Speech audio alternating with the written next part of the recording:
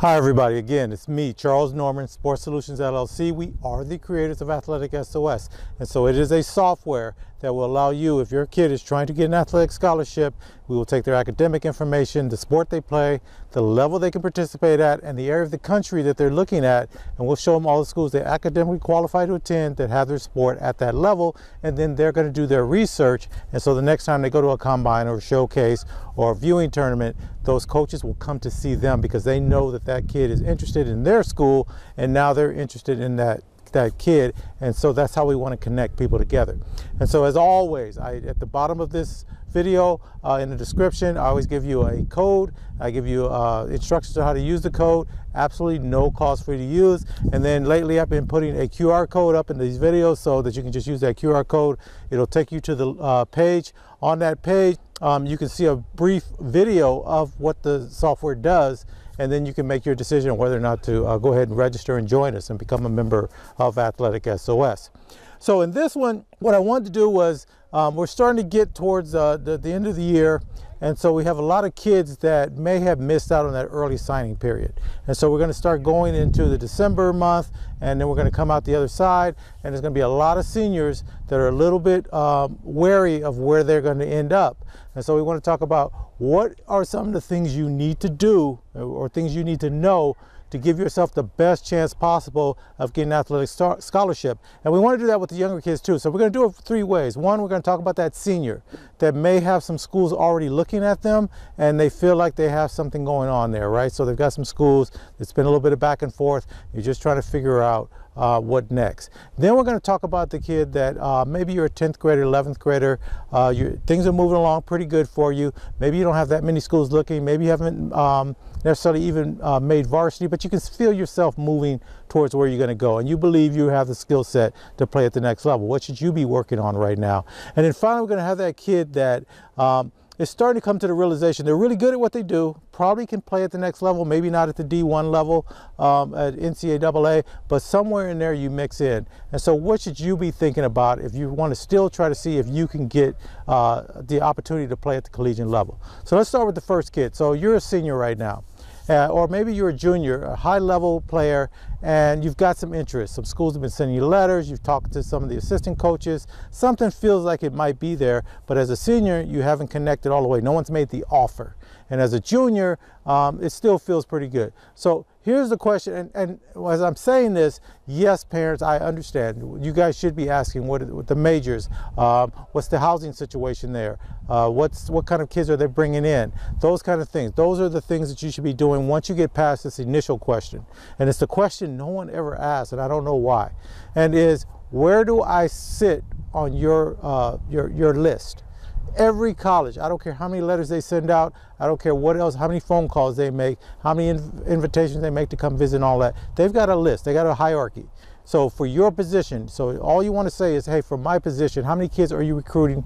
How many kids are you recruiting overall this year you think you're going to be bringing in? And then where do I sit at my position for your recruiting? You need to know that information. You're not asking in a demanding way. You just want the information, because what you need to do now is start to whittle down that list. What are the schools that are really, really, really after me that I'm a prize? Not the schools that, okay, you're our backup. If we don't get this kid, we don't get that kid, we will take you because we need somebody in the slot here, because they could come back next year and recruit over you. So you want to be a prize is what you're trying to look for. But you also just want to know where you stand. If you're in the top 3, you're in pretty good shape. A lot of times the schools don't get their top kid because a lot of schools, especially if you're looking out of the area, those schools those kids have other schools in that area where they also may be looking. So there may be a tug of war there. And if they've got 3 kids in the same position they're looking at, they're not really sure about kid number 1. Maybe they're a little more certain about kid number 2, but definitely if you're in the top 3,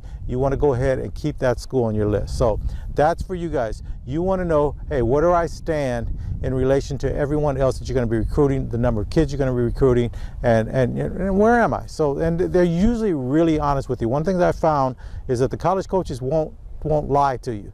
They'll be a little bit evasive, but they won't lie to you. So you have to read around that. But you need to get that first before you start looking at all the other questions you should ask. So, so that's one. So that's for you guys. That's those seniors, and then those are the juniors that really are at a high level and they've got a lot of interest. You need to start weeding some people out.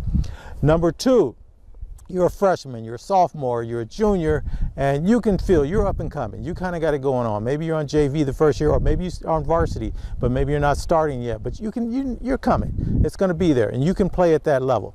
What you need to do now is, and I don't care where you have to go to do this, you need to start competing against kids that can play at that level you think you're supposed to be. If it's D1, D2, and you need to rank yourself against those kids. Are they bigger? Are they faster? Are they stronger? Are they more skilled? What are they doing? And you'll quickly know where you belong, where you are in that chopping order.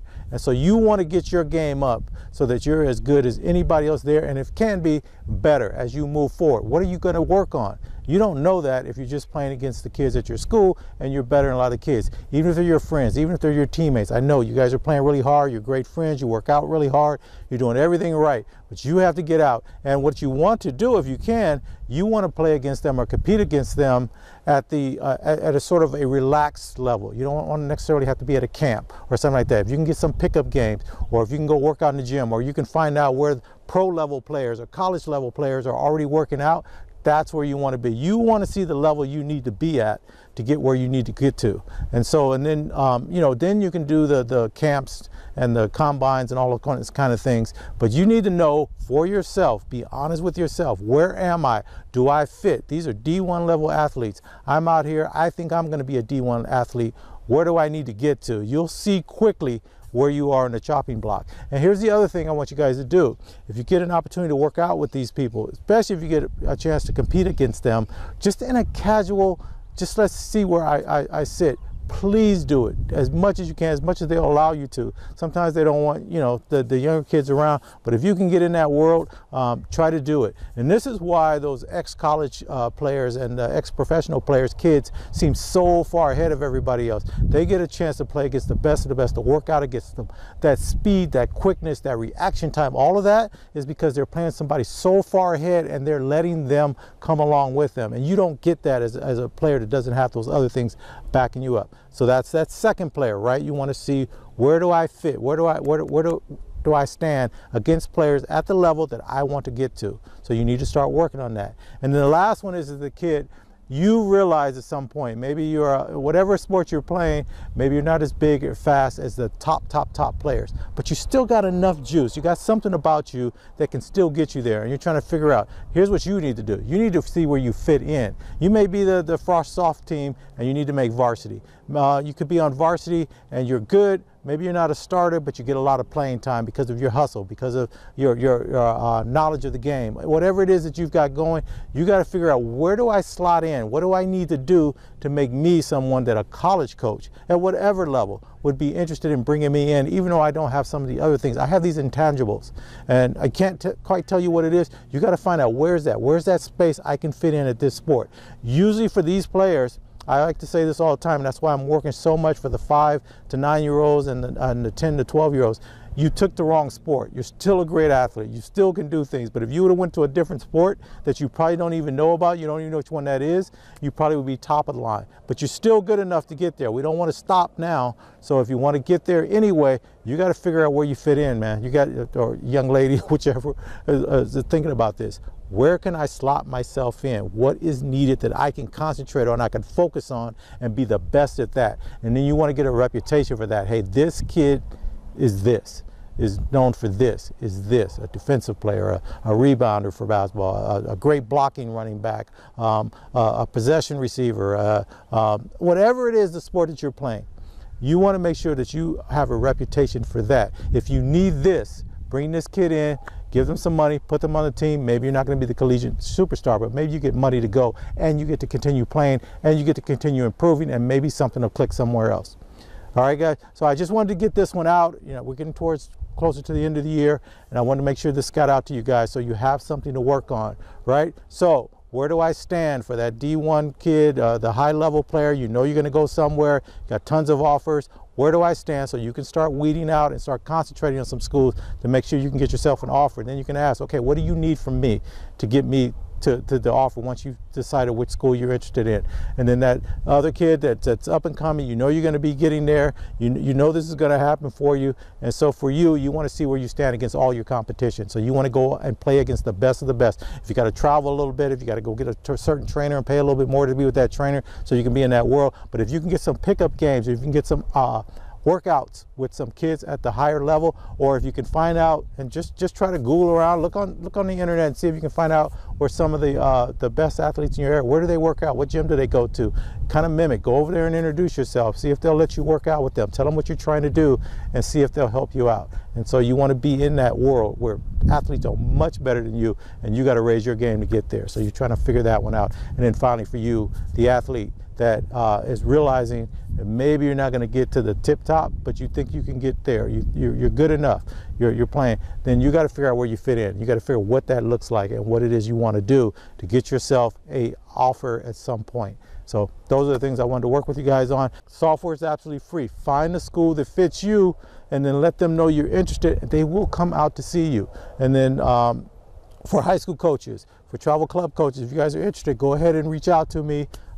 You can go at info@athleticsos.com, and if you already have a program, it's up and running, and you want to try to use the software, I'll set something up for you so you can see the kids that you're working with, and you guys can start working together, because your credibility for that kid, for that first initial outreach to a college coach, can make all the difference in the world. So we want you guys to be able to do that without having to do the search for them, having to find the schools for them.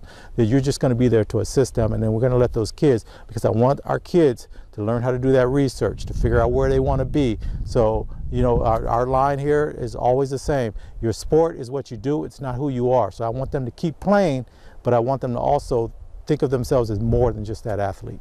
All right, guys, as always, best of luck to all of you in all your endeavors. Again, I got the QR code. It should still be sitting up here somewhere. I don't know what side I put it on. And then down below, if you don't see it or you can't get to that QR code, I give you a code and I give you instructions. You can use the software, absolutely no cost. All right. Talk to you guys later. Next week we got some cool stuff, so if you want to subscribe to us, I'd love that. We're growing really fast. You guys are the best. A lot of people are starting to use the code, which means my consistency of making sure I do these videos weekly is making a big difference. You guys are starting to trust that I am in it for your benefit, not necessarily for mine, and that I want the best for you guys no matter what. Okay, talk to you guys later. Bye.